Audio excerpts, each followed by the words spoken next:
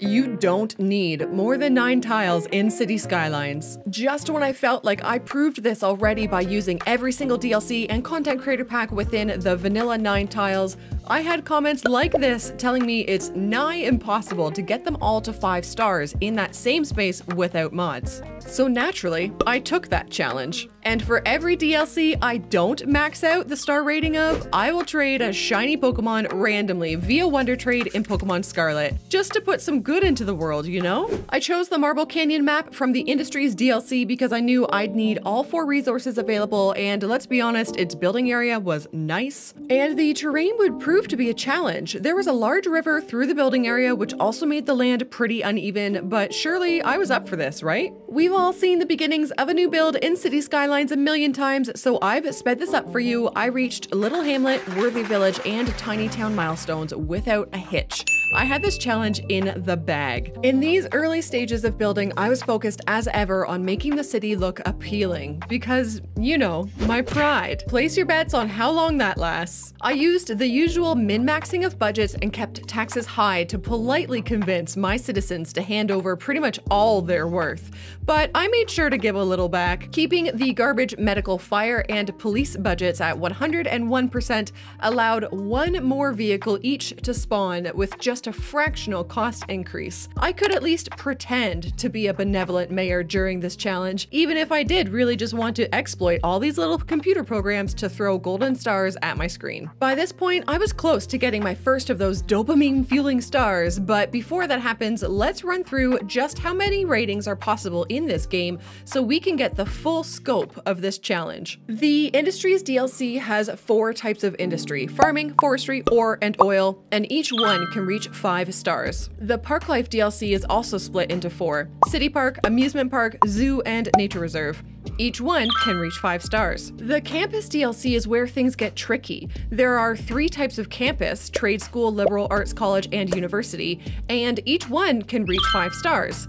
But where the industries and park life areas stay at 5 stars forever once they've reached them, all these campuses need to meet and maintain certain stats to hold their 5-star status. So if I want to have all rating stars maxed out at once, this will be a doozy. There's also a smaller concerts DLC, and the festival area can be leveled up to 3 stars. The airports from the aptly named Airports DLC can also reach 3 stars. And just for fun, I'll make sure to level up the stock exchange from the Financial Districts DLC to its max level, even though I won't get shiny gold stars from it. So if I divide by 4, carry the 1, check the hypotenuse, that's a total of 61 stars and a bunch of money made through the stock market to call this challenge a success. I guess we better get to it. So you know we've got a lot of work ahead of us, and we unlocked the Parks DLC a couple milestones ago, so let's put that to use. I have grand plans for this city. I'm just going to use the dirt road to get down here to help save us some cash and get into this park life menu. Quisty Bridges here is going to be our first park, and you will see why I've chosen that name. But for now, we will get the main gate put in. Let's just get some basic paths put in here with the starter items put down because we just want to get our entertainment value up in order to start leveling up. Hey, I'm gonna let you in on a little secret. Quisty Bridges here, it's had enough visitors to level up, but it needs just 1 more entertainment, and I don't feel like putting down an entire another building just to get 1 more entertainment. So I'm gonna take this little bench right here out of these props right here that are back here, and I'm gonna put it right there. And ta-da! We've reached level 2. We are making progress in our challenge. But if we want some real progress, we are going to need some more space. So I'm coming out here, I'm buying this tile, I'm buying this tile. And we are expanding. You can see I have a couple industries in here. We have forestry, we have ores, we have our park that has reached level 5. Check 1 off the list, Editor Toadie. And coming down here, we are going to get started on our first major hurdle, which is going to be Horse Trades University.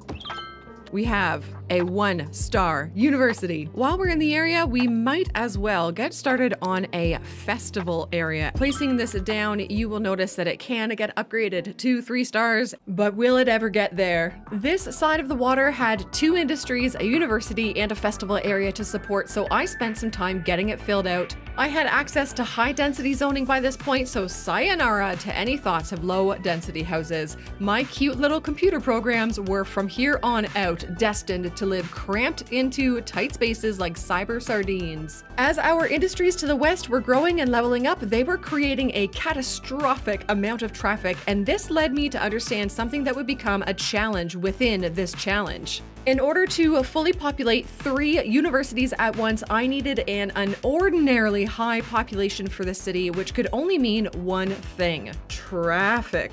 I needed to get a grip on traffic now in this still kinda sorta early stage before it grew out of control and into an untamable Lovecraftian monster reaching out for me with its grimy claws, wanting to show me the deepest depths of its despair. I decided to take an early, drastic measure. I decided to care a little less about what this city looked like. And so I built this. It was time to move back to the other side of the river and expand, making room for our second university. Of course, this meant taking another connection off the highway and populating the area around it, feeding these brainless citizen programs their recommended dose of services and parks. Then, just as I was scooching over to start our farming industry, I began to feel a slight twinge. I think I was just a few minutes into the challenge and already feeling a bit of, dare I say it, monotony? I knew I had a point to prove though. I couldn't let the doubters win. So I shook things up by getting some metro placed throughout the city, which doubled as an effective way to help the aforementioned oncoming traffic problems, and settled back into my resolve. I knew there were a few stars I could hammer out pretty easily, but first I had to do some of that one thing that brings this little corner of the internet together: city building.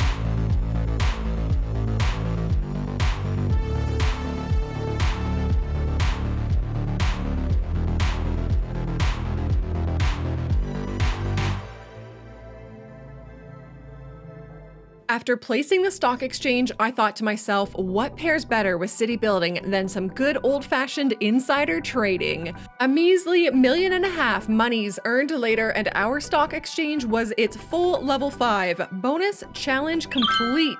Just behind it was the festival area, and it was ready to level up as well, bringing it to its full 3 stars. This was some serious progress. I was feeling good. Next, I spent some time developing our last industry to 5 stars. Train oil was complete, which meant all the industries were complete. That was a full 20 stars for our list.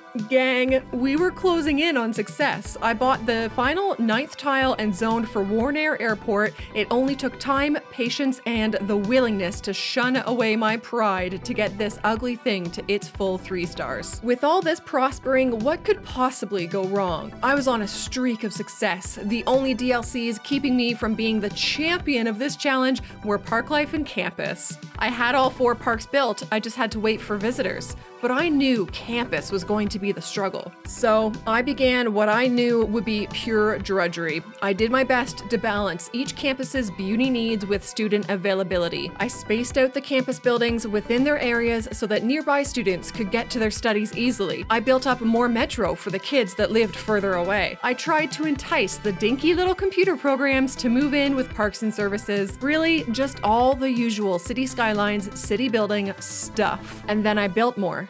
And I placed more services and parks, and I let more people move in, and I waited for demand to grow, and built more and placed more services and parks, and let more people move in, and waited for demand to grow, and, well, you get it. Leave a thumbs up, Berg's population grew from just under 80,000 computer folks to over 130,000 computer folks. Surely we had enough population for all 3 campuses now. Let's take a look at the campus's statuses now, and after just a bit more development and waiting, we had done it. All 3 campuses were at 5 stars simultaneously, and I felt like I was on the top of the world. Take that, doubters. You can officially never complain about 9 tiles again. I win! But wait.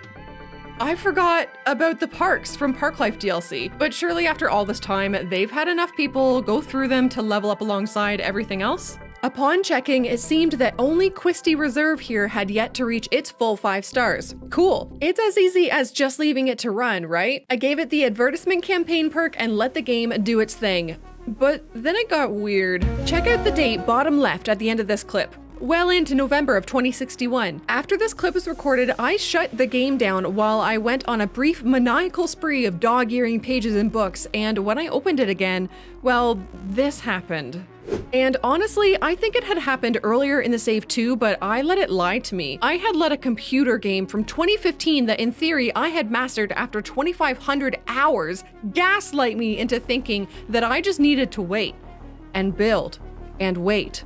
I was ashamed. I needed to take stock. Leave a thumbs up Berg had a 5-star forestry industry, 5-star ore industry, 5-star farming industry, and 5-star oil industry. It had all 3 campuses at 5 stars simultaneously across the map. The airport was 3 stars, the festival area was 3 stars, even the stock exchange was fully expanded. The city park had reached 5 stars, so had the amusement park and the zoo. But this nature reserve, well, it had tanked my reserves. I wasn't enjoying this anymore, and well, gang, video games are just that, games. If you're not having fun with them, then what are you doing? I had 60 out of 61 possible stars, all within 9 tiles, and knew in my heart of hearts that time would grant me that last star, but that was time I could spend chit-chatting with you in my Discord instead. So I booted up my Switch. I took this failure as an opportunity to make some Pokemon Trainers Day, and off I sent Little Dirt here to a new home. I also realized folks may argue I should have built a cargo airport and brought it to 3 stars as well. So goodbye, Leanne. May you bring joy to your new owner. And you know what? I'm all about acknowledging the good things and sending kindness into the world. So Jay here was yeeted into the ether to its new owner. Would it evolve into a shiny 3-segmented Dunsparce? I would never know, but I could hope. And I guess that's my message today. Play video games however you enjoy them, and remember, rebellions are built on hope. YouTube thinks you should watch the video on screen next, and I think you should subscribe for more obtuse life lessons through video game challenges. Be kind.